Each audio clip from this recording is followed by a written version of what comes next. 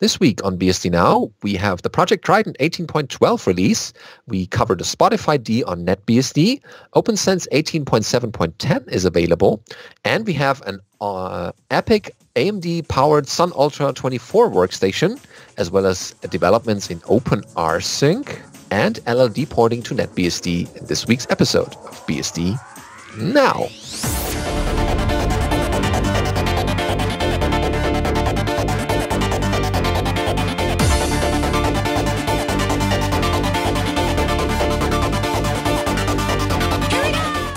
BSD Now, episode 282, Open the Rsync, recorded on the 23rd of January 2019.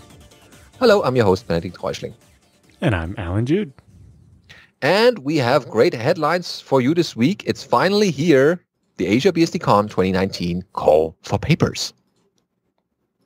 Yes, so Asia BSDCon is the BSD technical conference in Asia held every year. And it will be in March, what did I lose here? March 21st to 24th in Tokyo, Japan. So if you have done interesting work on a BSD-based system like, FreeBSD, NetBSD, OpenBSD, Dragonfly, Darwin, or OS X, then please come submit a paper. Yes. The submission deadline is January 30th, so you only have about a week, so you want to get on top of that. But we will notify the submissions that are chosen by hopefully February 4th, and then the deadline for the final submission of all your materials is February 25th, since your paper and tutorial materials need to be printed up and ready, since the conference includes a printed proceedings, which is actually very helpful. Yeah, because if you miss a talk, then you can still browse through the proceedings on your way back. Yes, and it also is very helpful for members of the audience and so on when they don't have English as a first language to be able to read at a slower pace. And generally, the paper has more detail than you can fit in a 45 to 50-minute talk. Yeah, or you could also submit a tutorial, because they also have tutorial tracks, 2 days of tutorials and 2 days of talks. And if you are the teaching type, then a tutorial might be something that people are interested in. Yep. So write up your submission and send it to secretary@asiabsdcon.org. There's a outline here of what you should include.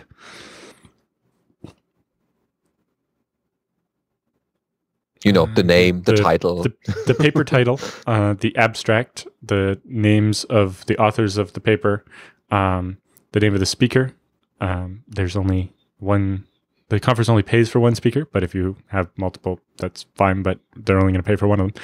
Anyway, the name of the speaker, and if they need a visa to get in Japan, you indicate that, and they will add an invitation letter to try to make that easier, and an estimate of your travel expenses so that they can look at paying for your flight, and they will arrange the hotel, and your email address so they can let you know.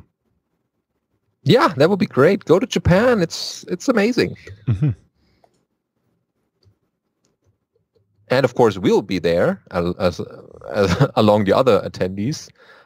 There's a favorite place around town where also people can have dinner and drinks, and it's a good chance to see some cool Asian hardware that you normally don't see. Yes, Tokyo is a very yummy city. You should definitely come. And it seems quite certain that Asia BSDCon will be in Taipei next year, so this is your last chance to come to Tokyo for a while. Yeah. All good reasons, and so stop what you're doing, stop this episode, start writing and submit the tutorial, and then continue with this episode. Yep. Okay. But yes, please get those abstracts in as soon as possible. As you see, there's a very short window for us to review the papers, so the sooner you get yours in, the easier it is for us to start reading it over. Yeah, that helps everyone. Yes. Submitting early gives you a higher chance of being accepted. Oh, I'm off. I haven't done my submission yet, but it's going to be finished soon. Yeah. Okay. But in other news, we have a Project Trident release. 18.12 is out. Woohoo! Yeah. So they have, of course, release notes and on the website project-trident.org. And I think the release has happened a couple of days ago. Let's see. That's the 15th of January. Yeah. Okay. So after last week's episode. Yeah. So barely made it in the last ones. But now we have it in the headlines for this week. And so this version is based off the 18.12 stable branch of TrueOS. So FreeBSD 13 current, if you want to have it this way, using the new TrueOS distribution framework with several add-ons by Project Trident itself. Packages with this release were created from the TrueOS ports tree as of January 7th, and they're planning to release regular updates to packages every week or two, depending on the state of the ports tree at that given time. And in this release, both the Chromium and Iridium browsers also have been fixed and function normally again. Okay. Then they have, so the 18.12 release has been a long time in development, and they wish to say a big thank you to everyone who has been helping out with testing of the pre-release versions, finding issues, and who submitted also fixes, both to them and to upstream FreeBSD TrueOS projects, and in general being wonderful and supportive community. Oh, great. And they look forward to continuing to work with all of the people out there in making Project Trident amazing. So, yep. And they actually have 18.12 update 1 available already. Okay. Nothing which mostly looks like a fix for the system updating tool and the newer versions of Chrome and Firefox. They bumped Chromium from 68 to 71 and updated Firefox for security fixes and so on. Okay. So there's a long list of new packages. You might want to scroll this down a little bit. This might take some time. They have a warning at the beginning. So the PersonaCrypt utility is unavailable. PersonaCrypt, yeah. This is unavailable in this version of Project Trident. If you have your home directory on a PersonaCrypt USB drive, then they strongly recommend migrating your data back to the local drive before doing any updates. So that's important to know. And the rest, after you scroll down, all the list of package versions, you see everything that you might want to have. If you want to get updates about Project Trident, by the way, they have a Twitter account. This is, of course, Trident Project, and there you can get the latest news about project developments, testing versions, and other news you might be interested in. They also have screenshots on Twitter or posted on the channel so that you can see how it might look like if you install it. Of course, you can do a lot of customization, starting from the wallpaper back to the icons. And what else is new? Oh, they also have a Telegram channel. There's the Project Trident community Telegram channel for asking questions, having a couple of people who are also using the operating system around to, maybe sharing wallpapers or just get into the Trident groove. There also is some mention of it already on DistroWatch. We have that linked in the show notes so that you can get to that one. Yes, and our kind of little brother podcast, the Linux Action News, did a review of it as well. Oh, yes. Okay, so it's already making the rounds. That's good. So it seems popular. And there's also a YouTube video from RoboNuggies, in-depth review about it. So yeah, definitely check it out. Maybe install it in a virtual machine and try it out there. And if you like it, then go ahead with your main machine. And yeah, tell us something about it, how you like it, and give feedback to the people who are doing it.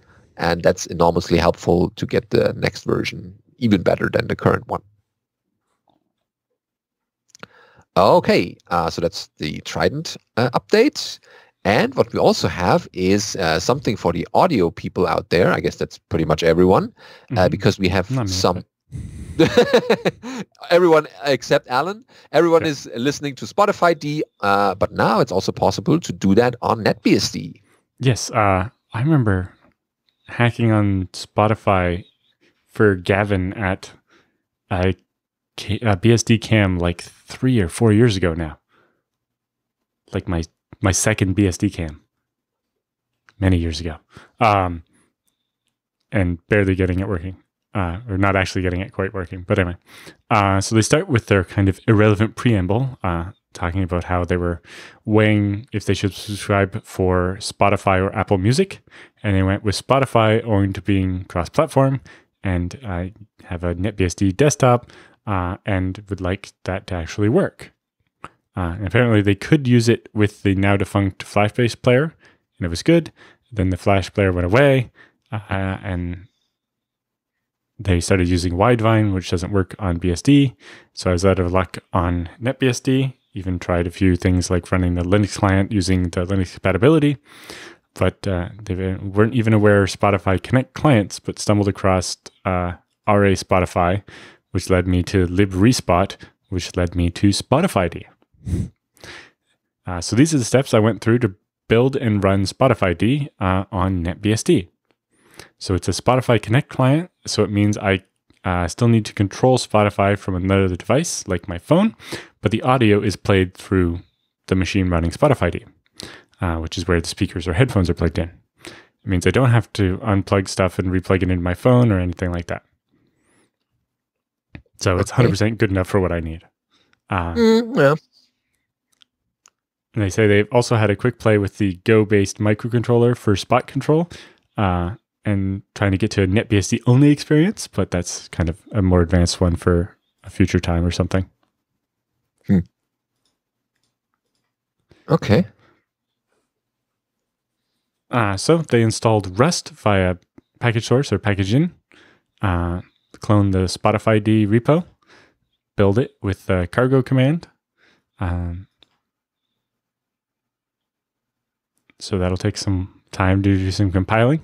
And that talks about a couple of patches it needed for things like demonize and get interface addresses. So got that all building. And you can also, make your firewall, let it happen. So they have NPF examples here. And then they create the Spotify d.conf, get it running, and launch it at startup. They haven't actually created a Spotify D rc.d script yet, but easy enough to do. And with that, now you can find a fork on their GitHub on how to, with some of the patches and so on. They also say, but it isn't needed if you have the Pulse Audio No Default Features thing, whatever that is.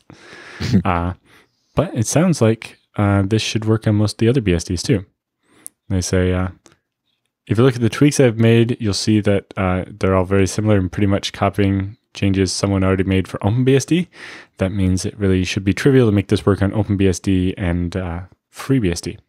As a rough guide, looking through Rust stuff, it could be, there are nearly always FreeBSD fixes and quite often OpenBSD fixes, but rarely NetBSD fixes. Mm-hmm.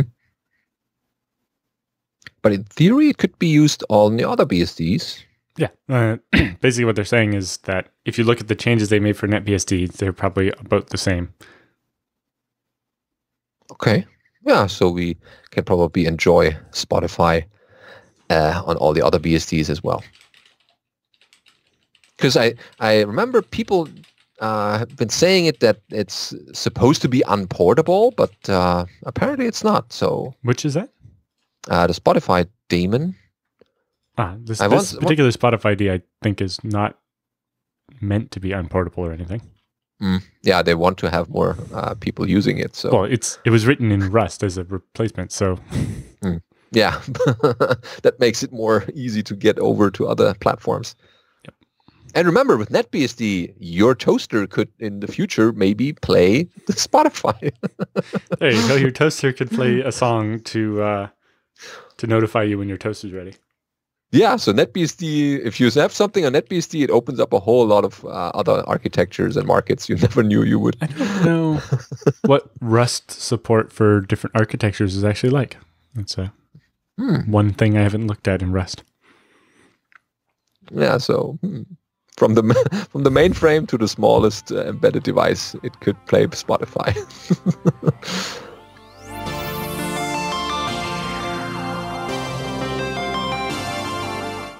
Oh, time for news roundup this week. We have OpenSense release 18.7.10 being out. So the release notes start with Happy New Year, everyone. So that's still valid. And 2019 means 19.1 is almost here. But in the meantime, they accept this small incremental update with goodies such as Suricata 4.1, custom passwords for P12 certificate export, as well as fresh fixes in the FreeBSD base. So who doesn't want that? A lot of cleanups went into this update, they write, to make sure that there would be a smooth transition to 19.1 RC for the early birds there. And they expect RC1 in 1 to 2 weeks and the final 19.1 on January 29. That's next week. Oh, cool. More news for us then. Okay, so they have a full list of patch notes, starting from base system updates to interfaces, as well as firewall changes and updates there. And that's a lot of good stuff, I think, for an update. That's definitely worthwhile putting onto your OpenSense appliance or whatever system it's running on. Very nice.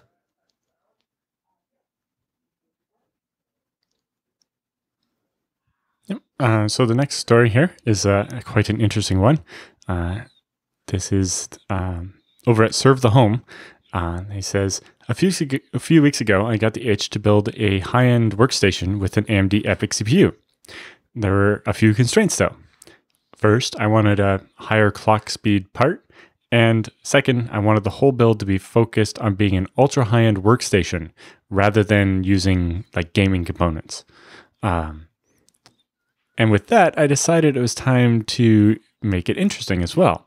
And so with a bit of nostalgia, so I decided I wanted to do an homage to the Sun Microsystems workstations. Sun made the server gear that the industry ran on for years, and as a fun fact, if you go behind the One Hacker Way sign at Facebook's campus, they left the old Sun Microsystems logo. So what he did was find an old Sun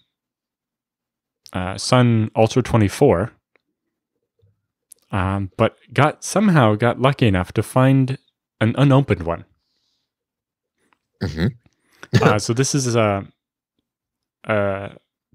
basically one of the last models of workstation that Sun produced before they got bought by Oracle in like 2010. So it's actually at the time, most of the Sun Ultra workstations were built on AMD Opteron CPUs, if you got the AMD 64 one. Although this particular one is also interesting because it's a Core 2 Duo CPU instead. So it's an Intel. But the marketing material that comes with it still says AMD. So like there's a letter when you open the box from the the head of systems group saying, you know, these x86 or x64 systems based on AMD Opteron or whatever, when it's actually a Core 2 Duo E8600 in the box. But yes, so in a barn somewhere, he managed to find one of these Sun Ultra 24 workstations with an old Core 2 Duo in it, and then gut it and build an AMD EPYC in it. But this way it looks like an old-fashioned Sun Ultra 24 super workstation. Yeah, with a lot more horsepower under the belly. Mm-hmm. I remember them being very loud. So we had some a workstation, not a server, but it's possible. I didn't actually ever use anything Sun like that. We had some in the computer-aided software engineering lab, and they switched it to newer ones by now. But I had an old one for a while, and maybe that one was a little bit loud because the CPU cooler wasn't working very well. But I remember just turning it on would like raise the temperature and also the decibel levels in the office significantly. So taking a quick look at the specs of the donor system, which is about 12 years old now, I guess. It had an Intel X38 Express chipset, a dual-core 3.33 gigahertz Core 2 Duo, a DVD burner, 4 gigs of RAM as 4 1 gig sticks, a 250 gigabyte spinning hard drive, and an NVIDIA Quadro FX 1700 graphics card, and onboard 1 gigabit Ethernet, 2 X16 slots, 2 legacy PCI slots, and a PCI X8 slot, and a Express X1 slot, and dual DVI output, and so on. So, mostly gutting that and cabling up the new stuff. Although they do know interesting things. I remember seeing this on their Twitter. Back in the day, what Sun did was color code each of the different SATA connectors, right? There's red, green, blue, black, white, etc. So that you could tell which one was which. And if you look at a gaming motherboard nowadays, there's lots of colors, but they don't actually mean anything. Usually just blinking lights and so on. And showing off some of the toolless design of the case, which is very nice. Comparing the graphics card to a modern one. Yeah, that's a difference. Yeah, and they walk through how they built the system and how they selected the CPU, an EPYC 3771, a Gigabyte MZ01 CEO motherboard, a 1000-watt power supply, and a RTX 2080 Ti. Oh yeah, that's certainly for the nostalgics. But yeah, this used to be an Optane 905p 380 gig M2 SSD. Somehow I think that's going to beat the pants off the 250 gig spinning drive that was in the system originally. I guess so, yeah. But this used to be the state of the art. Mm-hmm. Yeah. A Broadcom SAS3 HVA and a Micron 3.2 terabyte SAS3 SSD. Yeah, a 9340-8i. Fancy. And 256 gigs of RAM instead of 4. And Mellanox 100 gigabit network card. And one of the front bays is filled with USB 3 port headers. So you can connect all the USB 3. Okay. So this is what it looks like once it's all filled out, which is, a little bit fancier. I do like the hot swap bays that are inside the case. Yeah, that should be industry standard by now. Comparing the motherboards, they're about the same size, but they pack quite a bit more into the new one. Yeah, I remember this thing being very heavy, not the thing you would drag around easily. All right, comparing the stock hard drive to the NVMe drive. Yeah, that's the difference. Yeah. And they got it all wired up. So are they having it in use for something, or is it just a building? I'm sure they will. I don't know project? if they have anything about that posted yet, but I'm sure we'll see that over time.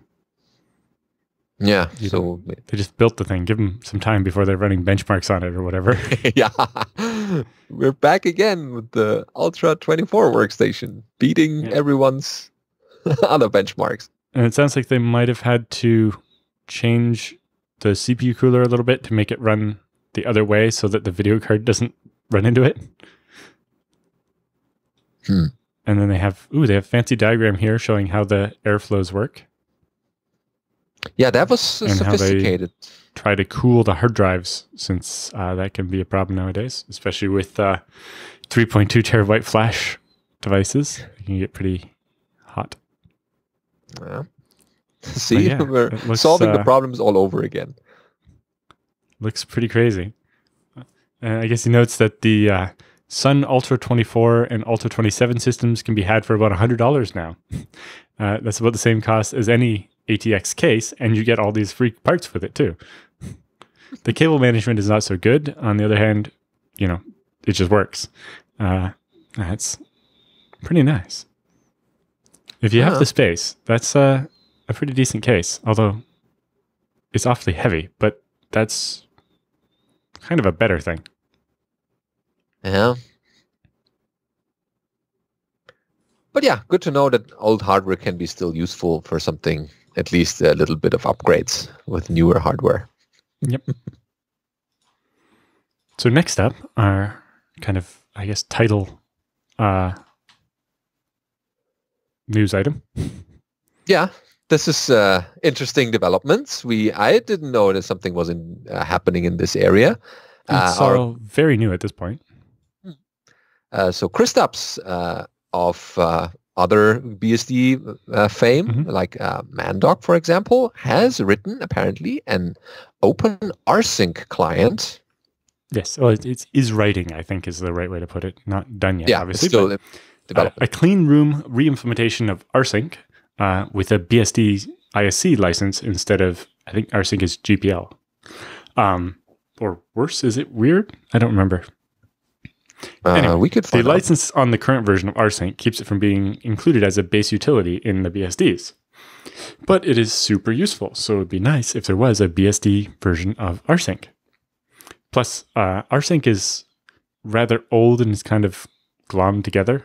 It probably could do with a good, fresh implementation and cleaning up. So the goal is to be compatible with modern Rsync. They're using version 3.1.3 as the starting point for their testing. Currently, it's only designed to compile and run on OpenBSD, but porting from that should be relatively straightforward. It says this project is very new and very fast moving, so it's not recommended that you really be trying to use it yet. Yeah, it's not ready for widespread testing. Or even very narrow testing.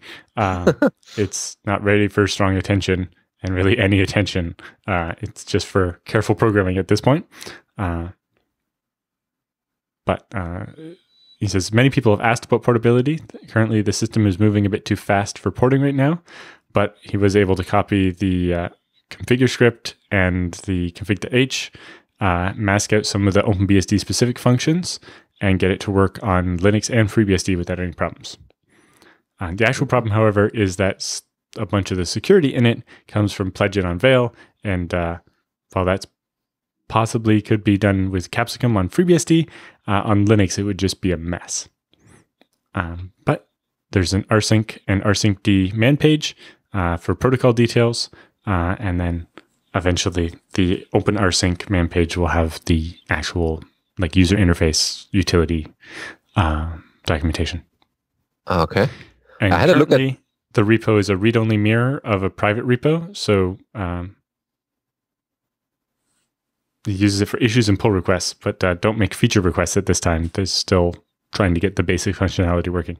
Yeah, that's too early. I had a look at the original Rsync page. So the last version is from January 28, 2018, so almost a year old.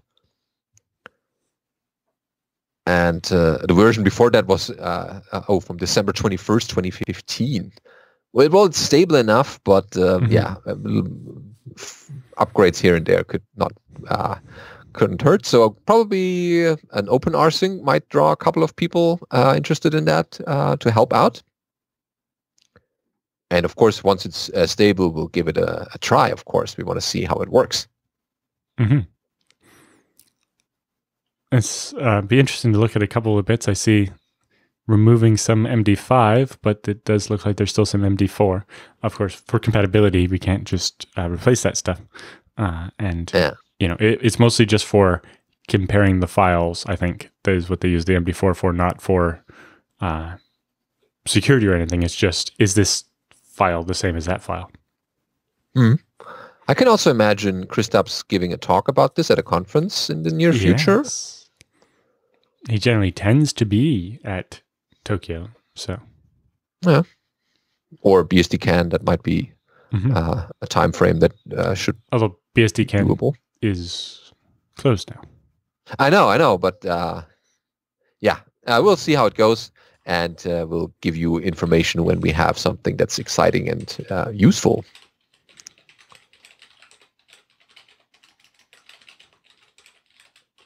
But we don't spare with news this week. We also have something from NetBSD again. The first report of LLD porting. So remember, we covered a couple of times their efforts of LLVM porting, and they didn't stop there apparently, because we have an update on the NetBSD blog, and that's posted by Kamil Rytarowski, and has the information that the LLD is the link editor, the linker component of the Clang toolchain, and its main advantage over the GNU LD is a much lower memory footprint and linking speed.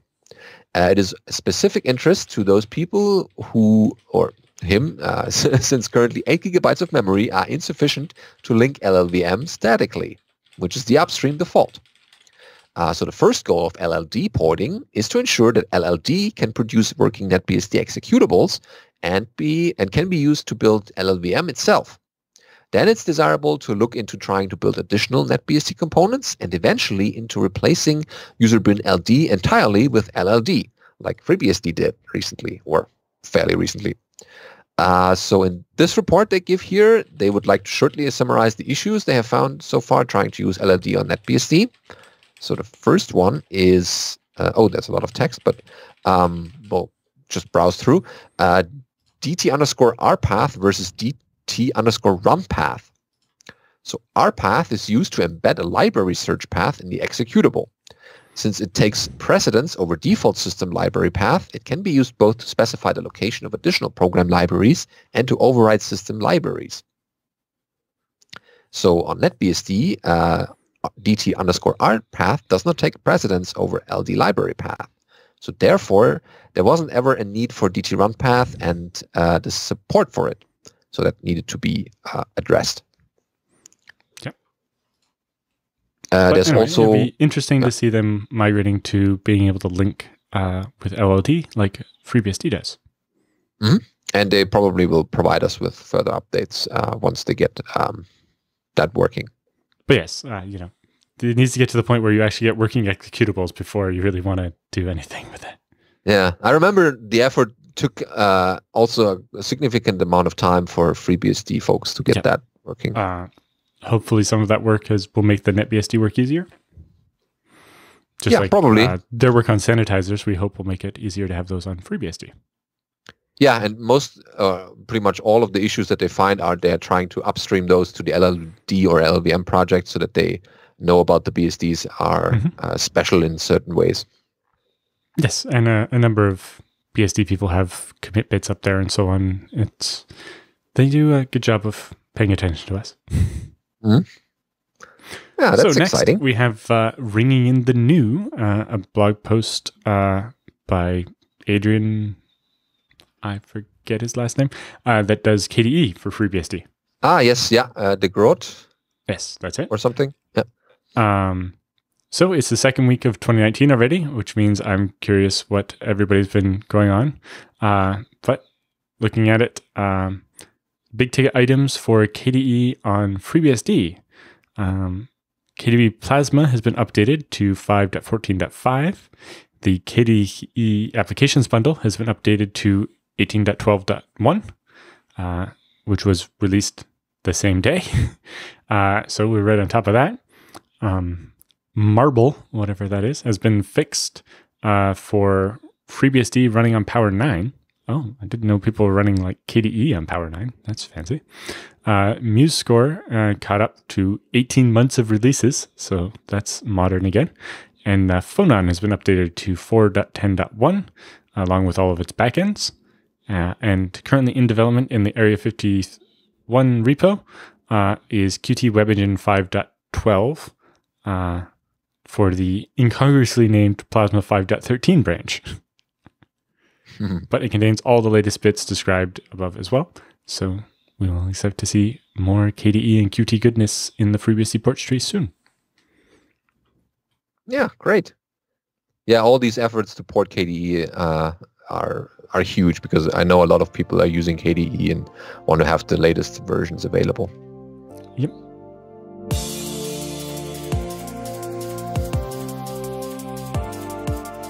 So, time for our big list of BSD bits this week. We have first NetBSD 1.2 release candidate 1 being out. So that's great. So this is a live system spin of FreeBSD. So they've updated the base system. Although 11.2 RC3 seems like an old version. That's just randomly I'm scrolled down for no reason. Okay, here's the new version. There you go. So that's based on FreeBSD 12 release. There we go. Good. That's the right one. But the setup menu has been improved. Scripts for detecting and loading the Intel video driver are better. The user interface is nicer. And the support for local keyboard maps for entering your Geli password has been added, which can be important if you type your password in not US English. Yeah. The swap partition has been removed, and Linux base is not installed by default. But yeah, it's very handy if you want a live BSD system to just plug into a computer and use. Which can be super helpful if you want to do things like test BSD on a laptop at a store before you actually buy it. You know, many stores have displays where you can try out the laptop or whatever. If you can boot it off your USB stick and make sure that all this functionality you want works under BSD, then you'll know, all right, that's the laptop I want.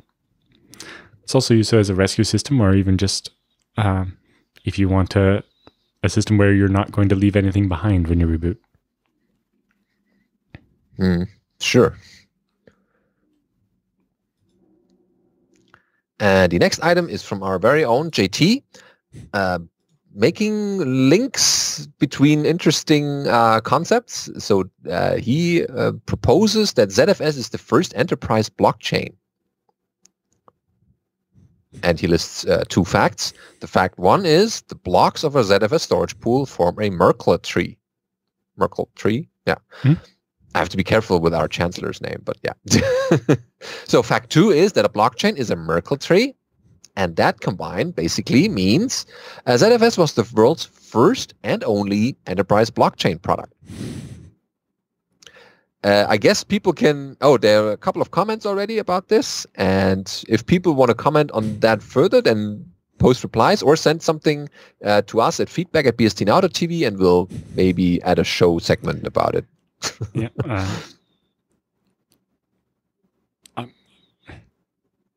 I'm not sure you can quite jump to that conclusion, but sure. We can discuss it. Yeah, there are some pros and cons to that. I think it's not a complete chain because you cannot go back to the very first one because the checksums are overwritten. Well, no, because the very top one is the MOS, the meta object set, right? And then, so you have your array of Uber blocks. Yeah. And the newest one will point to the top of a correct tree that you'll be able to go all the way down or up on. But how I understand the blockchains is that you can really track everything back to the very, very first thing. And in ZFS, these transactions get recycled. With ZFS, the system was represented by such a chain. Yeah, that too. Yeah, that's. But we then throw that chain away and make a different chain every time you change something. Yeah, so yes, with the blockchain, the point is you can't go back and change something. So with ZFS, it's just we make a new blockchain that represents the current system. It just it's a different way of doing it, but it's still the same computer science concept. So ZFS did blockchains before it was cool. That's basically right. And it also did it well before anybody else. But anyway. Okay, let's just move on. If instead of wasting electricity mining coins, you would like to save some battery life on your laptop, then check out PowerSave for Dragonfly. Yeah, that's a blog post they have on the Dragonfly BSD page, and it says that there are some hints to make Dragonfly laptops suck less power and therefore run longer and cooler. So they talk a little bit about CPU C states and how to make sysctl adjustments to have those, as well as frequency scaling, backlight changes so that it doesn't draw too much power there, network interfaces downing, so those who are not in use could draw less power by just being switched off, and disabling unused devices, which should save a couple of watts, 0.2 and 0.3. AHCI changes, so there's a couple of sysctls you can twiddle, and maybe that will save you the time to get to the next power outlet. Also, we have NetBSD reaching 100% reproducible builds. That's interesting and important, since NetBSD has a lot of architectures, and that will be interesting to have in a reproducible way. So what reproducible builds are, they enable anyone to reproduce bit by bit identical binary packages from a given source so that anyone can verify that a given binary derived from the source, it was said to be derived. So there are no like timestamps in there or identifying information that this one computer has but the other didn't, that built the binary. So reproducible builds mean you can be sure that the binaries will be exactly the same in size and in their functionality or in their look and feel like the ones they put out originally from the NetBSD project. And you can find a couple of build instructions that you can see how that changes or what needs to be adjusted. And yeah, that's pretty much the reproducible NetBSD. Yeah. For some reason, the FreeBSD page over at reproduciblebuilds.org is broken and says there are 0 files. Not sure what happened there.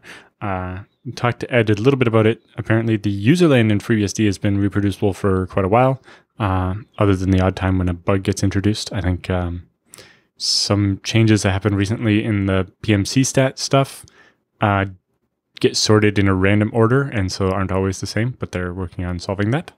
I don't know how reproducible the kernel stuff is, although I do know in head they changed some of the stuff so that we don't embed the revision and stuff into the kernel if you've not modified the source code at all, so that is reproducible. But if you do make changes, then it automatically turns that off so that you don't have to just run with it always off and so on. But interesting to follow. Yeah, so definitely buildable, and reproducibility is good to have. We also have this interface here. Well, this is somebody posted a question to the FreeBSD subreddit asking, hey, I'm working on a web interface to manage Beehive because I couldn't find something similar to that. If you're interested, check it out. And people have also pointed out CloneOS or whatever, CloneOS, which is the other one that I've seen of this type. I don't know how far along this one is. They haven't actually uploaded it to GitHub, so we can't look at it, so I don't know. Okay, but the idea is good to think about, and maybe someone else can have something to like graphically manage your, or just view your beehives that keep growing and growing. Okay, yeah. So, but we also have libgdx proof of concept on OpenBSD. Yes.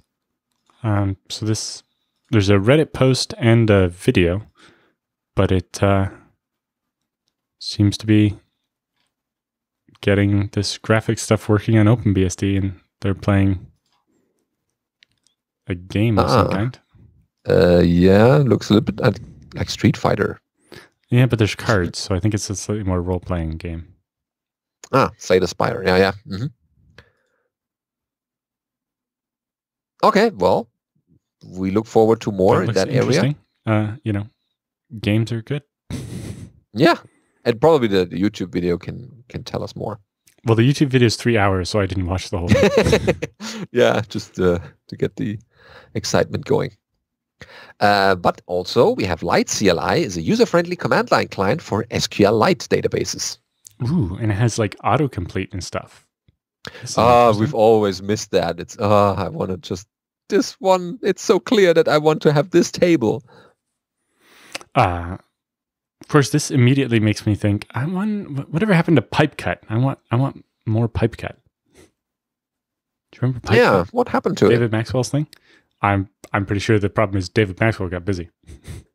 Yeah, we should remind him next time we see him. Well, you at least get it up on GitHub or something. Yeah, that would be great. That was last year's BSD Can, right? No, it was Meet BSD like 4 years ago. Oh, okay. I thought you had an update since then. It was, well, possibly, I don't know. But we interviewed him for the podcast about it at Meet BSD when it was at Western Digital. Yeah. Okay, that was before I went to that conference. Okay, well. Where was the Meet BSD? Yeah, so that was 4 years ago, because 2 years later we did it at Berkeley, and 2 years after that we did it at Intel. Yeah. Berkeley was my first one. Right, so it was 2 years before Berkeley. And so they have quick start sections and installation instructions, so check it out. Yes, especially if you have to work with SQLite. Next, in honor of Donald Knuth's 81st birthday, Stanford has released 111 of his lectures on YouTube. Hey, great. There should be something. Tech for beginners. Advanced Texarkania, if you want to do more stuff. The internal details of Tech 82. What else they got?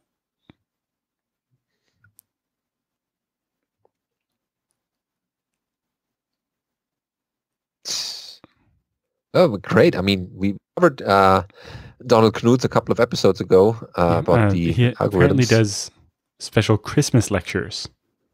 Oh, cool. So they have 2016, 2017, 2018, bunch of Christmas lectures. That's interesting.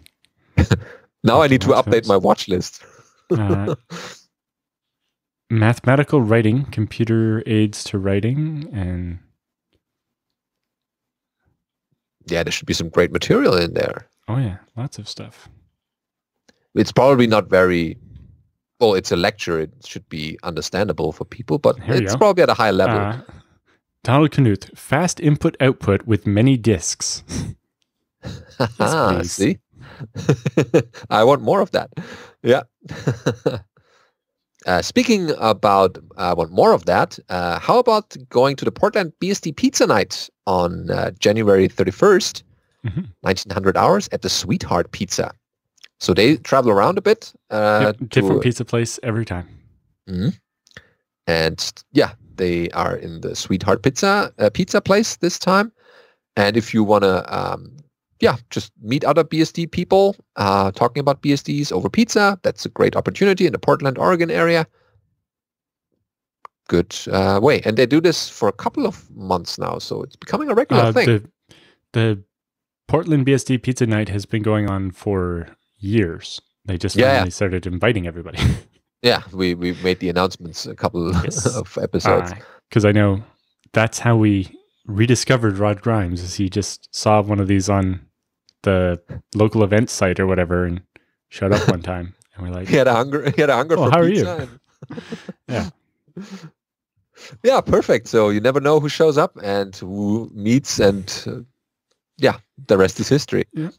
But if you're thinking, wow, Portland's really far away, I live in Europe, then check out the next ones. Here we have the BSD Users Stockholm Meetup. Number 5 will be Tuesday, February 19th at 6 p.m. So that's 1800.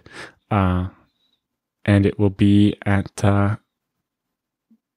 Magnus Ladeschusensaschengatan. People would know where that is.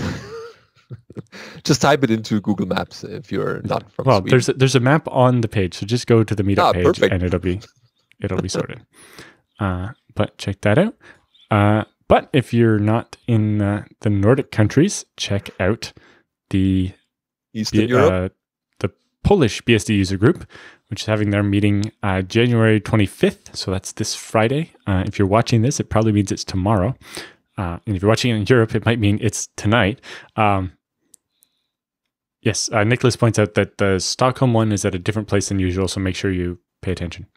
Anyway, BSD Poland is January 25th at 1815 to 2100.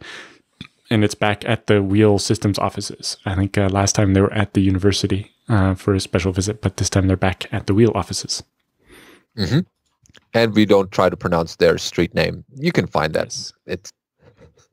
They have a nice tux, by the way, down there as a word cloud. Not a tux. BSD, of course. BSD. You're so bad. Here we go. Reminding you about Asia BSDCon 2019 call for papers. We cannot tell you enough. It's 1 week. Next week's episode, you're already too late by the time it comes out. So go, do now. Run. Don't submit. Don't say we didn't mention it. All right. Time for feedback and questions. We get feedback and questions, but not enough. You should send everything that you want to know from us. Questions about systems, about our favorite pizza toppings, whatever you want. Send that to feedback@bsdnow.tv and we'll cover it in a future episode. Maybe not the toppings, but more BSD content. The first one who did that is Greg. He has a question about VLANs and jails. Goes like this. Hi, everyone. Hi, everybody. Sorry. I'm in the process of upgrading my network, and I'd like to include jails into VLANs. Outside of BSD box, I'll divide devices into logical groups and establish rules about how they are allowed to communicate with each other. I know how to make VLANs in my switch and apply it to my devices, but how interworkings work in the BSDs with the IO cage jail? How to include the instance of a Nextcloud into VLAN 10 and the Plex IO cage jail into VLAN 20? Right. So mostly it depends on what types of jails they are. So first, what you want to do on the switch is pass those VLANs to FreeBSD, to the physical machine, tagged. And then on the FreeBSD, you create VLAN interfaces that are children of the main interface, and they will receive the tagged packets. So you can create, IGB 0.10, and it will receive all the packets destined for VLAN 10. And, IGB 0.20 for VLAN 20. If you're doing regular jails, so not vimage jails, regular jails, then you just add the IP address you want the Plex jail to have to the IGB 0.20 interface. And if that IP address is on the VLAN 20 interface, it will only be in VLAN 20. If they are vimage jails, then what you want to do is when you create the bridge that connects the ePair interface that the vimage jail is using to your physical interface, is you would connect it to IGB 0.20 instead of just IGB 0. I don't know how much IO cage helps you with that. I'm not an expert on IO cage. But yes, it's relatively straightforward to do. I was actually discussing it on Twitter with Michael Lucas just last night because he's working on FreeBSD Mastery jails, including instructions on how to do this. But yes, I'm sure maybe somebody from IO Cage can help you with that sooner than having to wait for the book to come out. Yeah, there's definitely a community you can ask, and they are helpful and could probably solve you easily with that problem. Yeah, because IO Cage tries to do a bunch of stuff for you, I'm not sure exactly how you would approach setting up the VLAN. Okay, maybe someone else knows, and but it's definitely doable and it's relatively straightforward. Yeah. It's not impossible because it's meant to do things like that. Okay, thanks for that question. The next one is coming from Tara about ZFS on removable disks. Goes like the following. Hi, I've never seen much on using ZFS with removable disks. As USB drives get larger and larger, the normal FAT file systems to transfer data back and forth is getting difficult. I'd like to use ZFS on my portable USB drives, especially to transfer between various operating systems. My normal desktop is macOS, but I also use hardened BSD and Linux. I'm on my phone at the moment, so I don't have more details, but hopefully you can help lead us on the right direction. Should it be as easy as zpool import and then zpool export, and then on the next system, zpool import and export again? Yes, that is the idea. The only thing you'd want to do is make sure that you create the pool so that it's compatible with all the systems and doesn't use any extra feature flags that aren't available everywhere yet. But that's relatively straightforward. But yes, you just create the pool and you export it, plug it in a different machine, import it. I've done this a number of times. Half of my USB sticks are formatted ZFS because I don't trust the USB stick not to corrupt the data. So you said, but also it's the easiest file format that works for me on my all my machines except for Windows. And with the ZFS on Windows port getting almost to the point where I consider installing it on my computer, it may be the only truly universal file system. yeah, and since Windows port is also looking nice, apparently that should be the format in the future. So yeah, because good way to start. FAT32 can't do files over 4 gigabytes, I think. That's and then FAT's limit. Yeah, and then there's exFAT, but that's not actually well supported everywhere.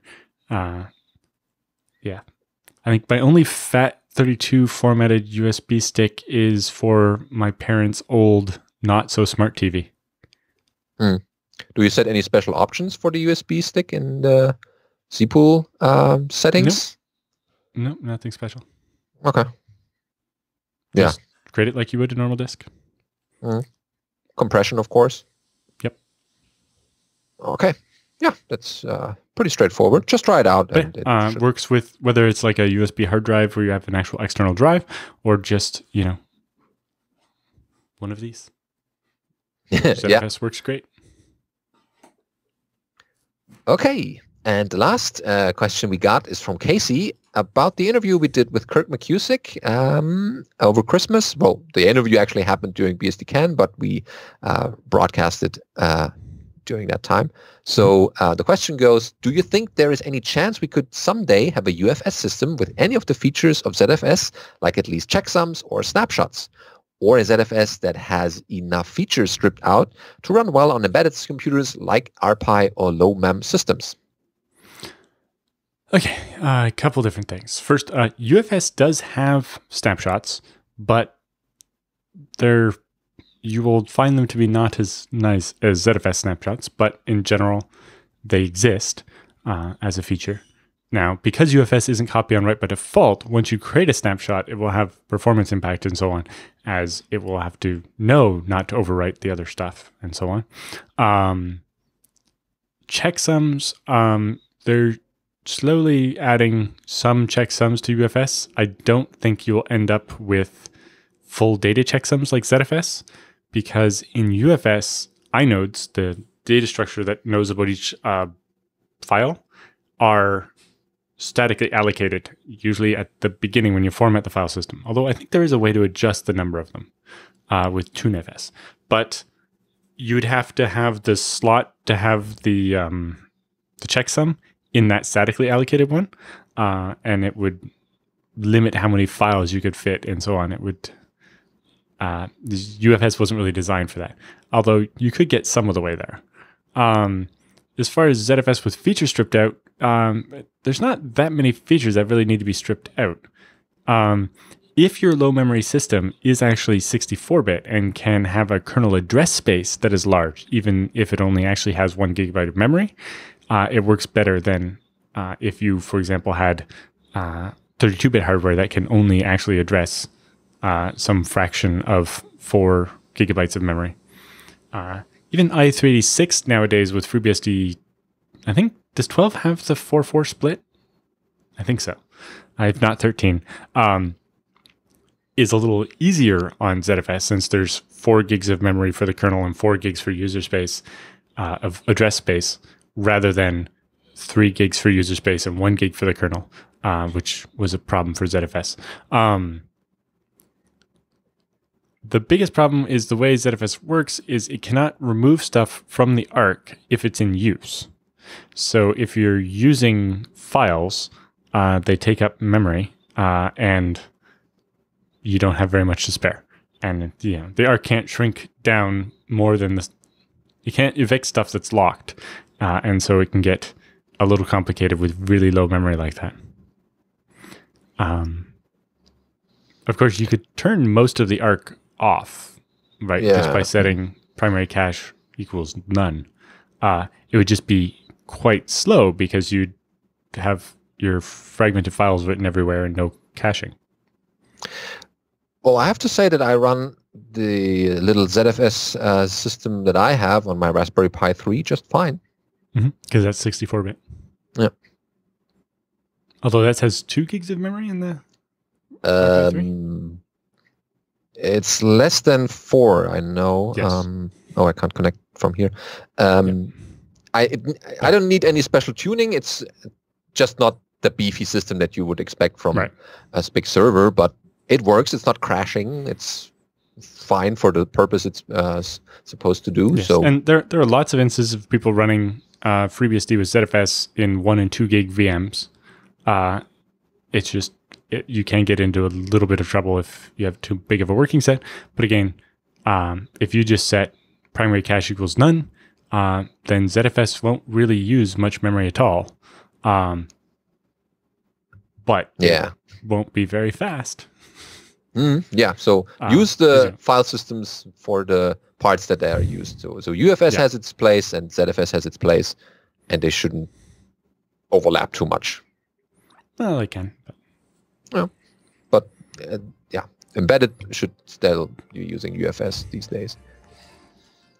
All right, that's a wrap. It's about time to end the show. And we'll definitely have something for you next week as well. So thanks for watching this one, and see you next week.